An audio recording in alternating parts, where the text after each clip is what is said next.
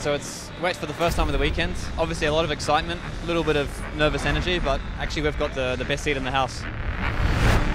Yesterday was not an easy day, but we knew that qualifying was not going to be our strongest part. Having a wet start for the race is definitely not going to hurt us. I believe that we will be quick.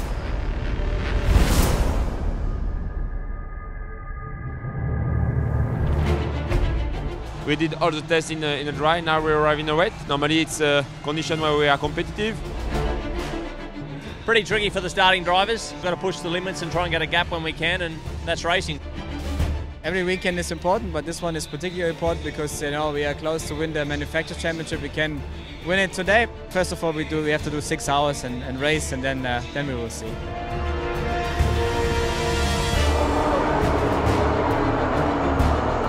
Got taken out in corner 7, then we went fighting back through the whole field. Then we started to have some issues with brake temperature. At the end we just had to let pass car 17. 1.5 hours to go in the race. We are P1 and P2. Just past the point where we could change to slicks, and it was a very good call of Fred. So far so good.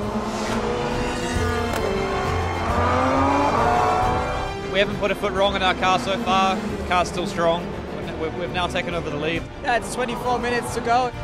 Finish like that, we win the Manufacturer Championship. But it's gonna be close. For the moment we are leading with quite a good gap. We keep the fingers crossed.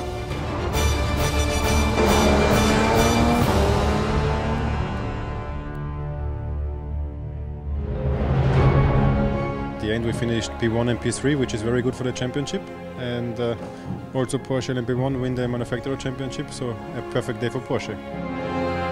Unbelievable, hard to describe in words. I mean, what we achieved today wasn't an easy race. To get a 1-2 in the end, incredible, mate, incredible. It's amazing.